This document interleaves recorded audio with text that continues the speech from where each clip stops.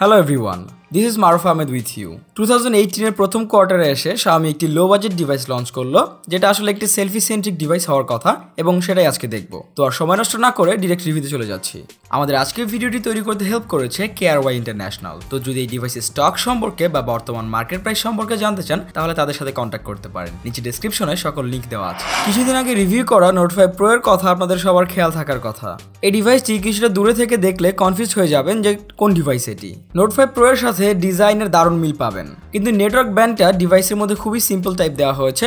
দেখে মনে হবে যে কলম দিয়ে লাইনগুলো আর্ট করা হয়েছে। ডিভাইসটি প্লাস্টিক বিল্ড এবং ব্যাক পার্ট কার্ভ টাইপের, যেটা গ্রিপিং এর কাজে আসবে। ব্যাক পার্ট ম্যাট ফিনিশ করা, বাট কিছু সময় ব্যবহারের পর হাতের ছাপ কিছুটা দেখতে পারেন। আর প্লাস্টিক ব্যাক পার্ট হওয়ায় দাগ ছোপ পড়ার সম্ভাবনা থাকছে। ব্যাক পার্টের উপর দিকে থাকছে ডুয়াল ক্যামেরা এবং ফ্ল্যাশ, আর তার নিচে পারফেক্ট প্লেসে পাবেন ফিঙ্গারপ্রিন্ট স্ক্যানার। ফিঙ্গারপ্রিন্ট এই বাজেট হিসেবে দারুণ ফাস্ট ছিল। দেখে আমি নিজেও অবাক হয়েছিলাম যে ধীরে ধীরে লো বাজেটের হার্ডওয়্যারগুলো কতটা ডেভেলপড হচ্ছে।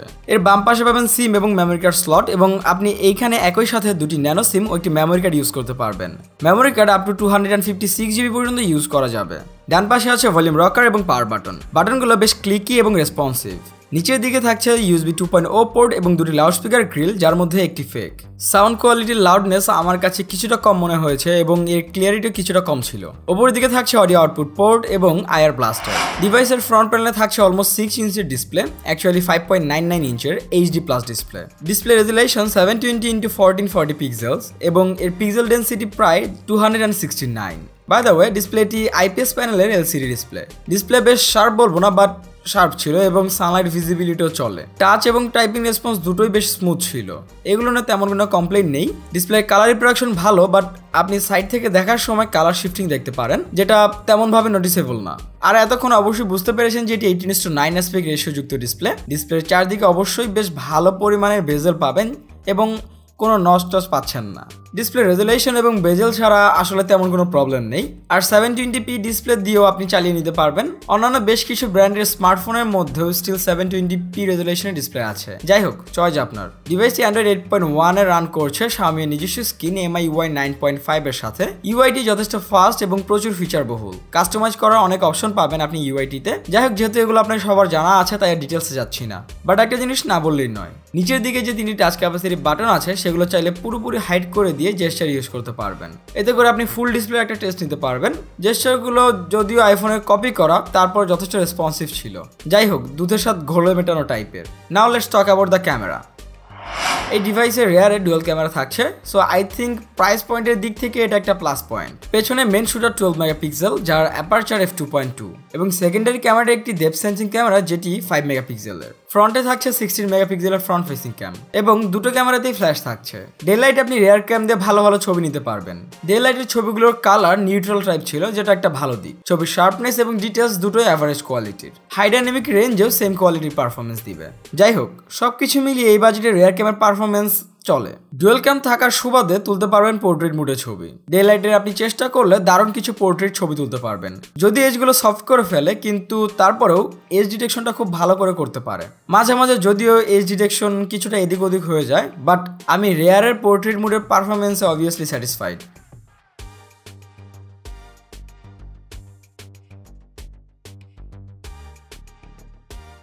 ফ্রন্ট ক্যাম দিয়ে ডে লাইটে আপনি নিঃসন্দেহে ভালো সেলফি নিতে পারবেন, বাট প্যারা নিতে হবে ফ্রন্টের পোর্ট্রেট মুডের সময়। Xiaomi এটা সেলফি সেন্ট্রিক ডিভাইস বলে ক্লেম করে, তাই ভেবেছিলাম ভালো হবে, বাট যথেষ্ট আলোতেও কিছু সময় দেখা যায় সাবজেক্টের এজগুলো ব্লার না করে ফাঁকা হয়ে থাকে। যাই হোক, এটা আপডেটের মাধ্যমে ফিক্স পসিবল।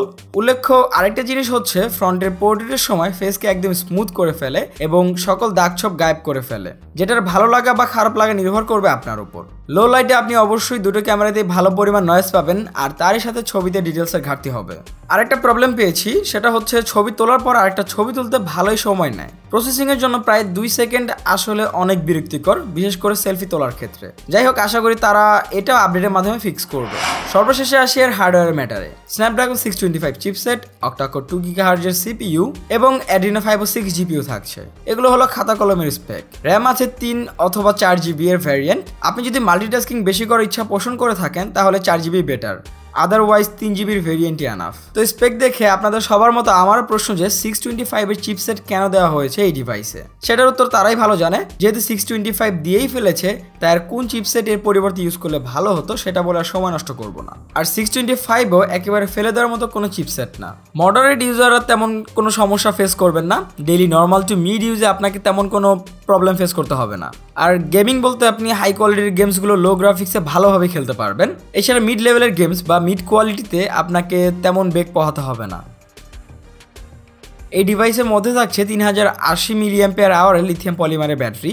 হ্যাঁ, ব্যাটারি কম মনে হতে পারে আপনার কাছে, বাট এইখানে হেল্প করবে এর পাওয়ার কনজিউমিং 625 চিপসেট। আর এরই সাথে এর HD+ ডিসপ্লেরও ভূমিকা আছে। অসম্ভব ভালো এর ব্যাটারি ব্যাকআপ। আমি এসিটি পেয়েছি 6 ঘন্টার উপরে। দিন শেষে বাসায় ফিরেও আমি 10%-এর আশেপাশে ব্যাকআপ পেয়েছি। তো এখন কথা হচ্ছে এই ডিভাইসটি কারা নিবে। যারা অ্যাকচুয়ালি এন্ট্রি লেভেলের মধ্যে ডিসেন্ট পারফরমেন্সের সাথে কোনো স্মার্টফোন নিতে চায় তারা এই ডিভাইসটি নিতে পারেন। বর্তমানে এর মার্কেট প্রাইস 17 থেকে 18,000 টাকার মতো, যেটা অবশ্যই অনেক বেশি এবং সামনে এটা কমার সম্ভাবনা আছে। তো এখন এটা নেওয়ার জন্য আপনাদেরকে সাজেস্ট করবো না। তো আপনারা চাইলে Note 5 AI-টা দেখতে পারেন, সেটা 332GB ইজিলি পেয়ে যাবেন। তো অ্যাকচুয়ালি এটা প্রাইস যখন কমে যাবে, লাইক 15-এর আশেপাশে আসবে, তখন সেই বাজেটে এই ডিভাইসটা বেস্ট হতে পারে। ইভেন এটা Redmi 5 Plus-এর একটা রিপ্লেসমেন্টও হতে পারে। So friends, this was the full review of Redmi S2।